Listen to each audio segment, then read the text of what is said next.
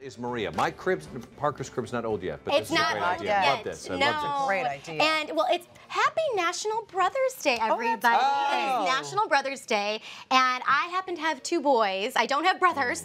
I am a sister. So no, I have two boys. You can see here we have Grant and JJ, and I will tell you, just seeing even their relationship now.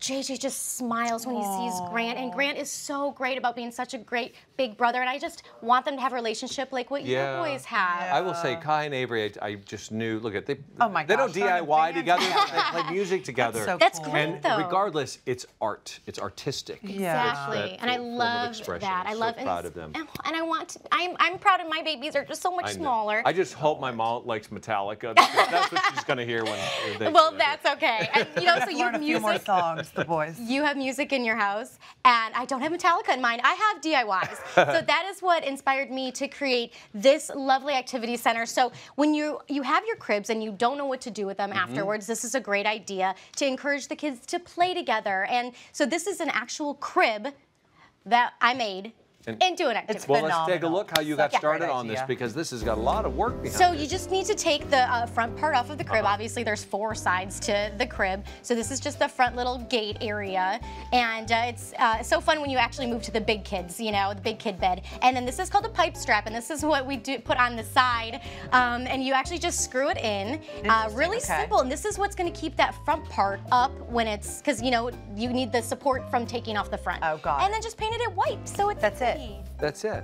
And then, because I wanted to go with a nautical theme, so that's why I thought the white was a really great base. Okay, but then you added all these accoutrements. I added fancy. Stuff. So how do we make the life preservers? Because those are really Aren't they really fun? So the life preservers are, I wanted to make them sort of like vintage and customized. So these are actually just like the floral wreaths, like the styrofoam things you get at the craft supply store. And this is called Celluclay. You see it right there, Celluclay. And then, so the reason I did this, and I've worked with Celluclay before. What is it? It's another form of clay.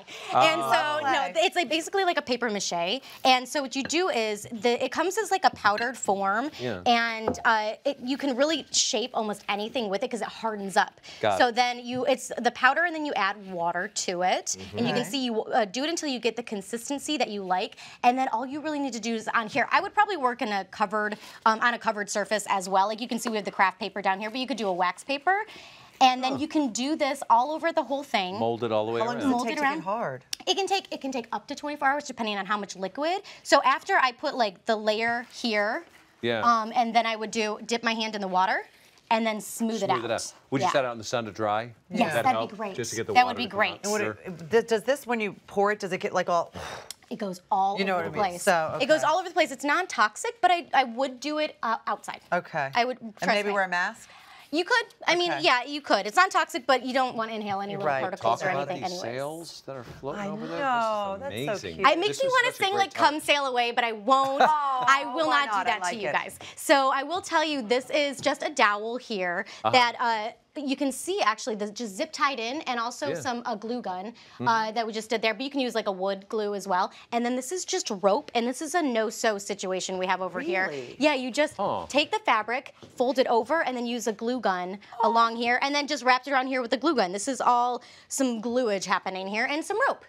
And that's really it. And what about the other little things? We have to steer the ship, don't we? Oh yeah, so the steering wheel that we have right here is super cute, Mark. That's right in front of you. So when you're getting this you're getting this like floral wreath here. These are just the floral wreaths in the same area. It's just a flatter one, and they come in different sizes. This is 18 inches, 6 inch, and then these are just little popsicle stick things. They come in different sizes. You could use paint stirrers as well, and then just glue them on.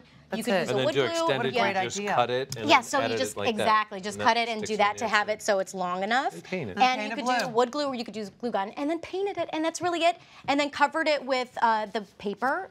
For them, so they can color on there. And, I love that idea. This is such a great idea. It's a perfect little desk. It's so fun, But it encourages their inner creativity to It does. come out, you know, which is so important. And repurposing an old crib, so you don't need to buy anything new, and you don't care if like they do color on it or anything like that. So it allows them creative freedom. And you know, it already fits in the space. Exactly. That is perfect.